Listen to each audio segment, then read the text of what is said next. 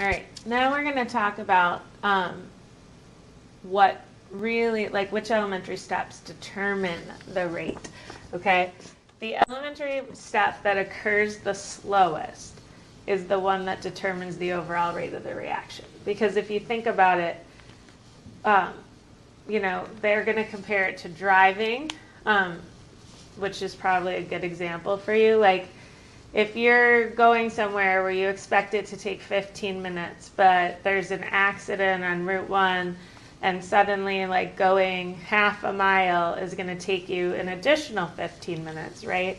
Well, that's going to be the rate determining step for your drive, okay? Because suddenly how long it takes you to get there is going to be doubled as a result of it took you, like, the same amount of time to go half a mile as it took you to go the other 10 miles. They're using an example of toll plazas, okay?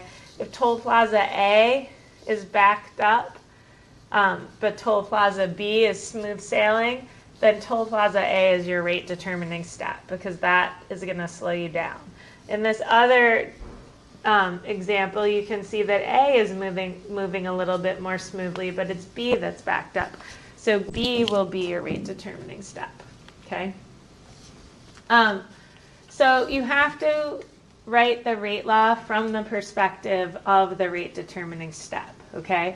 And then like we showed with that ozone example, when you add up the elementary steps to equal the overall reaction, it should be consistent with the stoichiometry of that actual equation, okay? Again, intermediates are made, so they're products in one step, then they're used up, which means they're reactants in another step, okay?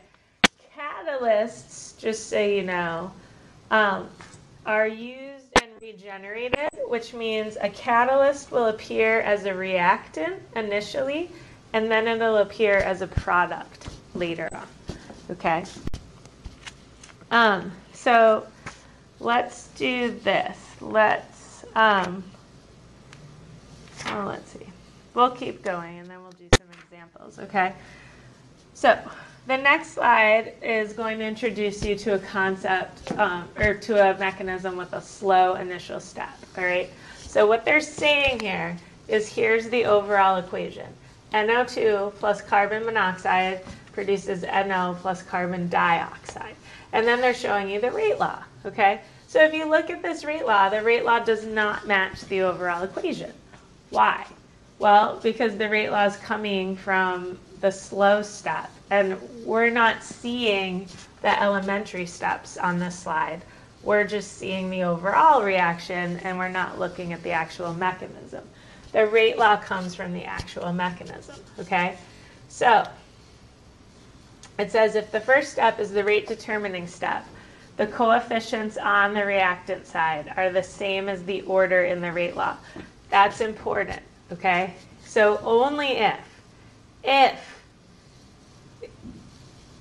your rate law is coming from the first step, which it is because they're telling us that it does, then that means that the number of moles you have as coefficients in that balanced equation for that elementary step will also be your order in the rate law, okay?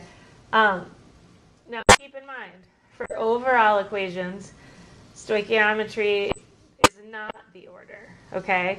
But when we're breaking it down to the elementary steps, sometimes it is. So you're going to have to be careful to keep those two ideas separate, okay? And then, so if we know that this is the rate law, and we know that the rate law is coming from the initial step, then that's telling us that we have two nitrogen dioxide molecules. So we know how to start that slow step. It has to be NO2 plus NO2, okay? Which then gives, like, then you would think about how it would make. You're not going to have to, like, figure out the products for yourself. This is just going through this with you. So it's showing you the first step makes NO plus NO3. Don't freak out about whether or not you'll have to predict products. You won't, okay? What they're trying to show you is you don't see NO3 in that overall equation back here, okay? There's no NO3 in that reaction, which means NO3 must have been used up, okay, which makes it an intermediate.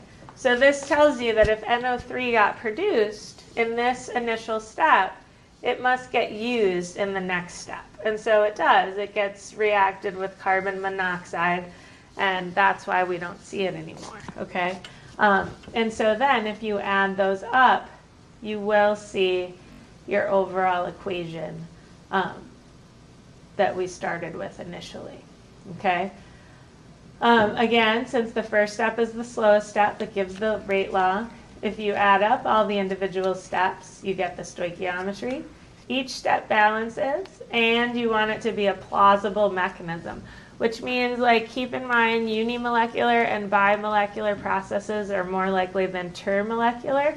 So, like, you shouldn't have a step that's super fancy with lots of things colliding simultaneously, because that's just not likely, and that's what they mean by plausible, okay? A couple notes about intermediates. So we talked, just so you know, and this is obviously like a more complicated graph. We looked at graphs that just had one hill and then made products, right? But if you're looking at a graph of the mechanism, then you're saying, okay, we're not just looking at this simply, we're looking at it for each reaction that's occurring until it gets to products. So if we're looking at two processes, we start at reactants, activation energy gets you up here to the transition state. It makes the intermediate, which then reacts, so that's kind of like a second set of reactants, right? Which then react to make a different transition state and make products, okay? So your intermediates are going to be present in the valleys on the graph, okay? And if you had like a three-step process, then you would have two valleys before you would have the product, okay? All right. I don't know what happened on this slide. Apparently the arrows didn't translate. I don't know why. So just know whenever you see that like E with the accent mark on it, it means an arrow, okay? So for the equation 2NO plus Br2 yields 2NOBr. The rate law for the reaction is found to be this, okay? So what type of molecularity is that? Is that uni, is that bi, or is it ter? Okay, how many things do you have reacting? You have three. You have two NOs and a Br, okay? That means all three of those things are reacting simultaneously, which is rare, okay? So what they're saying here is this is probably a multi-step process, because what are the chances that all three of these are going to collide at the same time right away to make your product, okay? So in this case, here are the steps that it can be broken down to. NO plus Br2 react to make NOBr2. Then NOBr2 reacts with the other NO to make a second NOBr, okay?